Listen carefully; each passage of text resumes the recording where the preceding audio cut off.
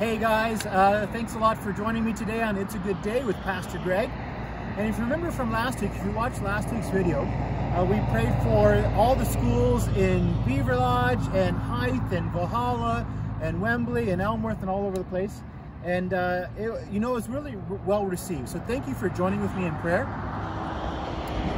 You know, as we pray for our communities, it's amazing to see what God does. And God really is beginning to pour His Spirit out on all kinds of people. And it's just a really exciting thing. So we're going to pray today for Beaver Lodge. But as we do that, I had a dream. So I had a dream the other night. And I'm going to come a little closer because we got lots of trucks coming by. But here was my dream the other night. So in my dream, we were at church and we were opening the doors up of church. And there were so many people coming that we weren't doing the 6 foot distancing thing at all. People were crowded in. There was no seats left. I mean, it was just like standing room only. And it was just, the place was packed. The church was completely packed. And I was a little bit concerned that we're not doing safe protocols for COVID-19. And then I began to think about that. And I thought, you know, God, what are you doing? You're beginning to pour out your Spirit upon our town and on our area and our whole nation. And there's so many cool things beginning to happen. People are starting to come to you in droves. And so two things, as I thought about this, two things came to mind. The first thing was this: we need to do church differently. We can't fit them all in the building. Can you imagine if, like, on the day of Pentecost, 3,000 people came to Christ all in one day and wanted to show up to be at church with us, right? That'd be insane. We couldn't do it. So you got to do church differently. So if you're meeting in your homes, if you're meeting with some cohort families, if you're tuning in online and joining us on Sunday mornings from your homes, that's fantastic. We got to think about church differently, that church can happen in all kinds of pockets all over the place. So that's the first thing.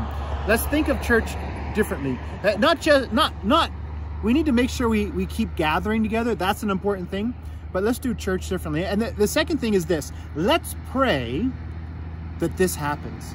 Let's pray that so many people come to salvation that we can't possibly house them all, that we can't possibly fit them into all the buildings, that we have to start renting school gyms or hockey rinks, that we have to start really promoting people staying at home and inviting their neighborhood over. Let's pray that God pours out His Spirit so much among the nations that the churches, that our church, that other churches, that all across this land, churches get filled to overflowing.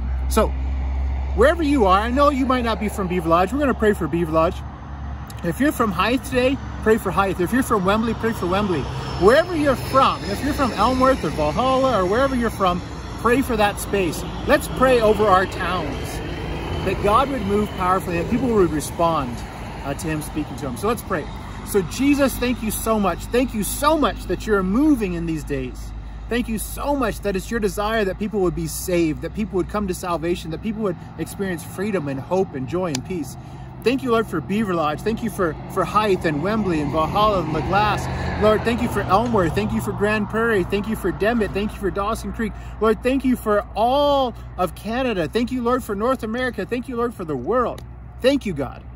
Would you move powerfully amongst the people? Lord, I pray today for Beaver Lodge, that you would move powerfully in Beaver Lodge, that salvations would happen en masse, that we would see people turn their lives over to you. Lord, that people would trust in you, that people would turn their lives over to you and experience freedom and hope and joy and peace. So we thank you, Jesus. We know that you're good, and we know that your desire to move amongst the nations. So we love you and we thank you. We pray these things in your powerful name. Amen. All right, you guys, thanks for joining me today. Pray over your areas. Let's join in prayer this week for our nations.